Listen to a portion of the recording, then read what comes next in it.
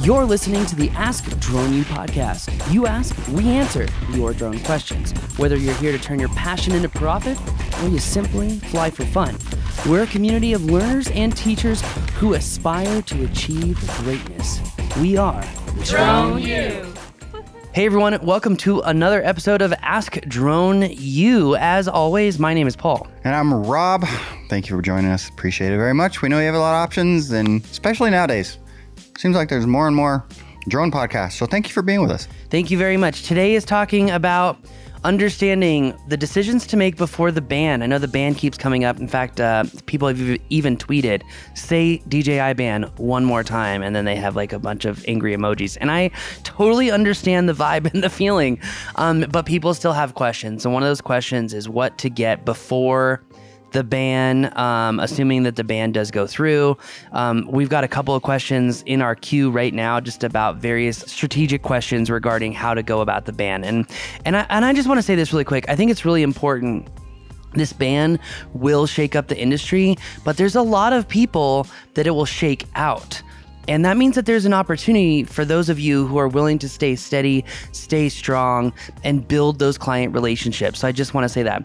Before we get into today's question, this is coming out right around Black Friday. We have launched some of the coolest, newest courses to date this year. We've updated our core classes. We've added on our in-person training and our in-person experiences. 2026 will be the year of the most trainings that we've ever done when it comes to enterprise, but also plus our consumer trainings. It's going to give you the opportunity to give you footage that you've always wanted to capture, learn the formulas to go about these jobs, and get the apprenticeship and the experience that you need to go out there and sell yourself too. So take advantage of our Black Friday deals while you can. In-person trainings will be 30% off. Memberships, they're back, are 50% off. So if you want to get in and get access to everything to figure out exactly the road that you want to take with your drone, well, now is the time to do it. So check it out, DroneU.BlackFriday.com. Doesn't get no easier than that. Gentlemen, thank you so much for what you do. Quick question in connection with all the bans and NDAA talk. Looking to jump into the business this year and looking to do telecom inspections. And I see people using the enterprise drone, the 3E, the 4E. And I'm wondering, is there any reason why I couldn't use the T? Could I successfully photograph, map a telecom tower? You know, something close range like that.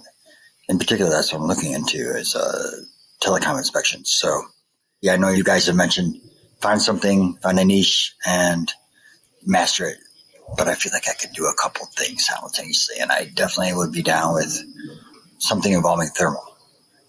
And eventually LiDAR, but that's down the road. But anyway, yeah, is there any reason why I couldn't get a T instead of an E, or should I just go for an E if I'm going to be doing telecom inspections?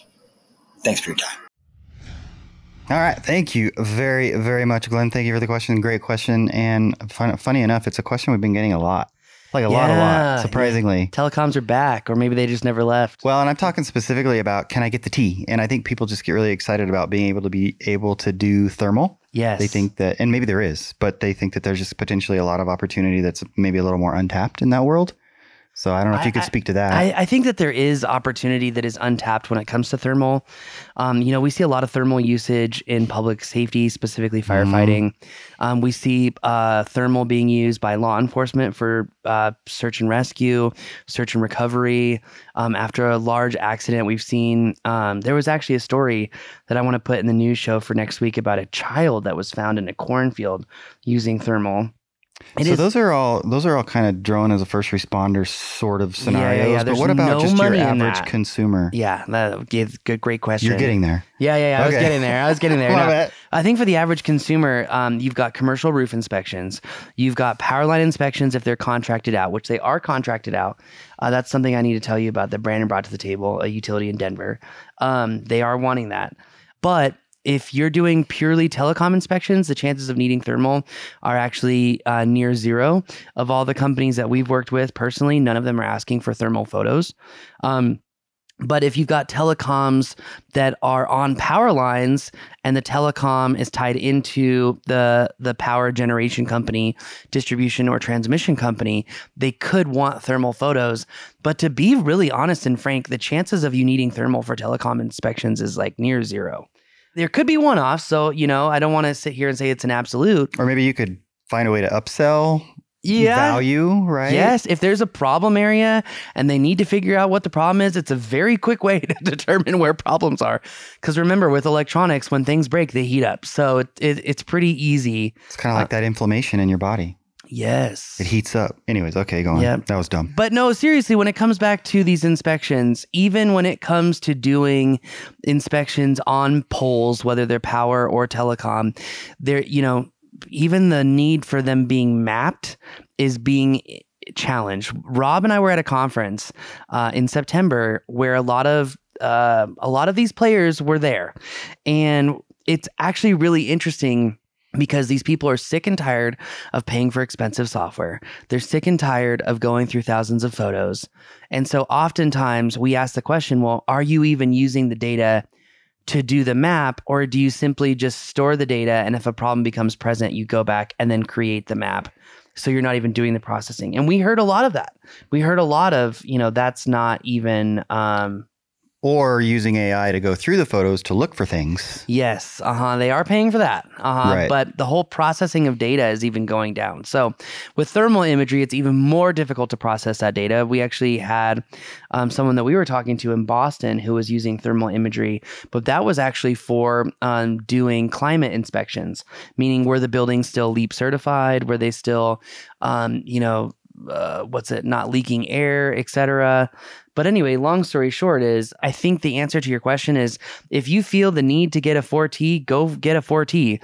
Just know that the 4E and the 4T have different cameras on them. And one of them has a global shutter and one of them doesn't. So, i.e. the T does not. Yeah. So it's really important. Now you can map without a global shutter. It just takes a lot longer and it's more expensive and doing volume is very difficult. So, but to be clear, you can still get a quality map with it. It's just going to be not nearly as efficient. Yeah. That's kind of the clarifier. Yeah. And I always go back to that whole, when we compared the Phantom 4 Pro against the Parrot Anafi AI, and it was 100 photos in both data sets, and the Phantom 4 Pro took 26 minutes to process, and it took 2.5 hours for the Anafi AI to process, and the only difference was literally a mechanical shutter. So Wes talked about the Anafi AI and some of the roofing stuff. Really?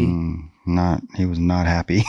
I want to try the new UKR. People say that it's got more power and thrust, but Parrot is known. How much does that matter? I mean, it matters a lot, especially power and thrust. You're not in a race. No, but up here at altitude, you need more power and thrust anyway, because the air is thinner. So the motor has to spin faster to create the same amount of lift that you would get down in San Diego.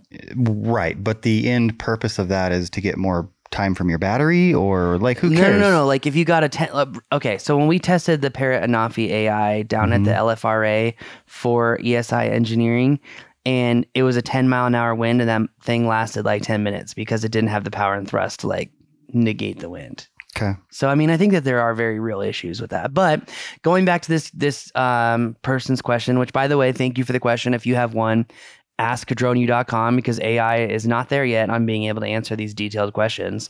But telecoms typically are not going to use thermal. It could open up other opportunities.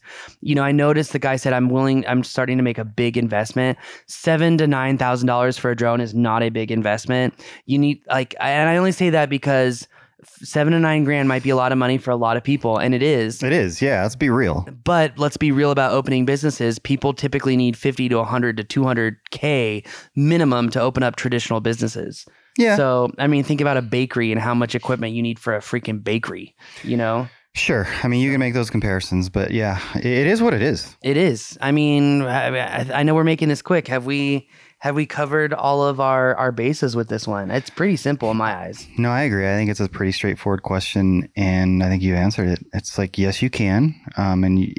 Could maybe kind of just put the bow on the question.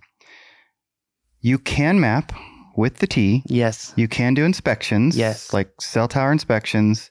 You may or may not use the thermal very often. Correct. Right? Correct. The business. But you will have the option. Yes. That's kind of I don't think, though, in my personal opinion, that the option of the thermal is going to overcome the competitive advantage of the E. I think that's the point right there. Mm-hmm. Because I always feel a little, because we opened the show with, we get this question in our email box, in our support emails. We get it a lot. And I'm always like, I don't want to tell somebody, if you kind of have your heart set on this kind of path and the potential for thermal, and then you go and get the E because Drone U said to get the E, and then you come across an opportunity to do thermal 3 months later. Damn, Drone U told me to get the E. But at the same time, right now, sitting here today, if you had to choose, and you have an opportunity more than most probably to go get thermal work, you would choose the E. Oh, yeah. Right? Oh, yeah. Uh-huh. So there you go. Yeah. You can get the T and you'll be fine. There's a lot more business opportunity for the E than the T, in my personal opinion. Yeah. And the people that I do know that are doing thermal inspections, they're all employees for utilities. And otherwise, I don't actually hear thermal being used very much. I know some commercial roof inspections, but it's rare. Think about Division 7. Division 7 didn't even use it. Anyway. No. And by the way, if you really, I mean, we have an M30T. If you want to buy a thermal camera. But no, I think it's really interesting. And I totally understand why people are asking the question. It makes sense. And I think particularly when people are looking like, how can I make money in this business? And how do I increase my chances? And this gentleman talked about, I know you guys said to find a niche, and yes, we've said that, but we also understand that, you might need to try 2 or 3 things, and being good at more than one thing. We also say those that can be really, really good at the technical side and the creative side have a vast advantage. So that kind of speaks a little bit against being too nichey, right? It's being creating value in yourself by being able to do more, but you got to be able to do it well. That's like what we say about our courses. There's some of our competitors, they do good work. I don't really think any of them go as deep as Drone U does, right? And so you have to that's kind of how you think about the services that you're going to offer, is think of it that way. So anyways, that's kind of my 2 cents. You got to have the experience to go deep, because without the experience, you don't know what you don't know. So that being said, I think we did answer this question. I think so. I don't want to beat it to death, but I think you'll find a lot more opportunity in just mapping and doing it at scale. The big thing that most people overlook, and it's the last thing I want to hit, is they'll hear everything that we just said and they'll still go with the T, because they're like, well, I can still do mapping. I don't think people understand, if it takes even your cloud processor 6, 9, 12, 15 hours to build a basic map, you're losing competitive advantage, and you cannot do work at scale, the scale and volume necessary to be successful. So think about that. Even with certain American drones that don't have global shutter cameras, a lot of people have given up on them because it takes so much longer to do the work that they just end up doing it the traditional way, and the drone pilot ends up with no job anyway. So yeah, and we know there are plenty of people out there, a lot of well-meaning, smart people on YouTube and other places that will say, of course you can map with this drone, but they're not looking at the big picture. Or the business case. Can you do it 1% of the time? Well, technically, yes, but we're not here to give you the technical yes. We're here to give you the raw dog, no bullshit answer. It is doable. Just like there's a lot of videos. You can map with the Mini 4 Pro. Of course you can. But no one's going to buy it. But that's not the point, right? So I can ride a bike from Colorado to Boston. I'd like to see that. I can do that. The hair might grow back on the top of his head. Who knows? Anyways, hope that helps. Yeah, that's going to do it for us today. A Black Friday sale. Check it out. With the more classes that you would take, the more you would understand this stuff. And also, there's a reason that we don't have a lot of updated content on thermal, and it's because it's really, the business case really isn't there as much. So that being said, thank you again for joining us. As always, if you have a question, ask droneu.com. We'll see you next time.